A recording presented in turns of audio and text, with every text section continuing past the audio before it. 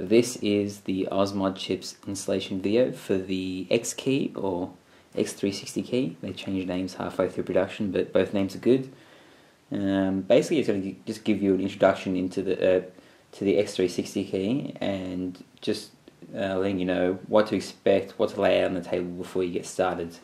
So this is what comes in the official package. Now, from time to time, they might actually change the contents around a little bit.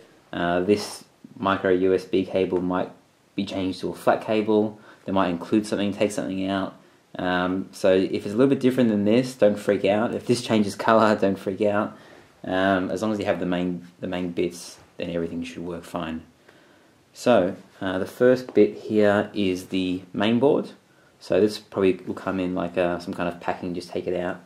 So this is the brains of the whole unit and what goes inside the 360. Here you have a micro SD card and an SD card adapter. So you have a 128 meg micro SD card. I think only about 30 meg is used.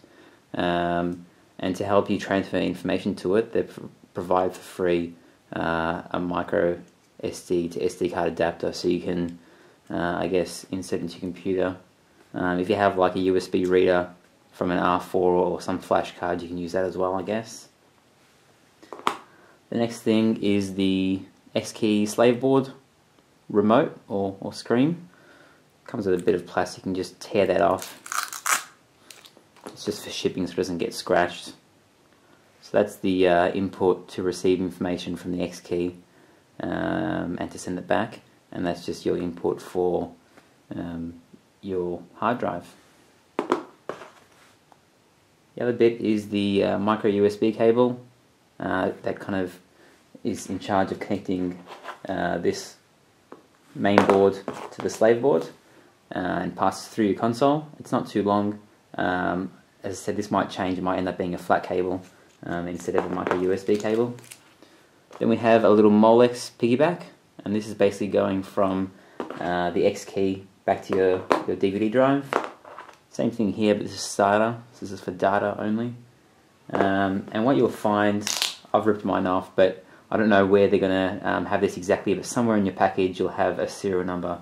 And this is to register your device on their website so you can download official updates.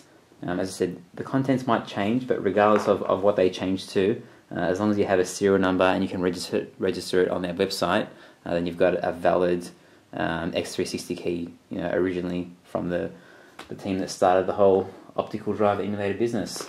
So you might also have something like that. This is something that we've been testing out for them, which is just a little USB dongle that kind of helps power some hard drives, but they've seemed to sort out the issues with 2.5-inch hard drives, so I doubt many people will get this. Just a reminder, don't rush anything. There's no prize for installing your x360key in record time. If it takes you 2 hours, it takes you 2 hours. If it takes you 5 minutes, congratulations. But you want to make sure you do it nice and slowly, follow the instructions. The best idea sometimes is to watch this video before you get started, the whole way through, and then watch it while you're installing it. That way you know what's coming up and there's nothing's going to take you by surprise. So this is an interactive YouTube video. So basically just follow the prompts depending on what DVD drive and what console you have. So if you have a fat console, an original Xbox, click here. And if you have a slim Xbox, click here.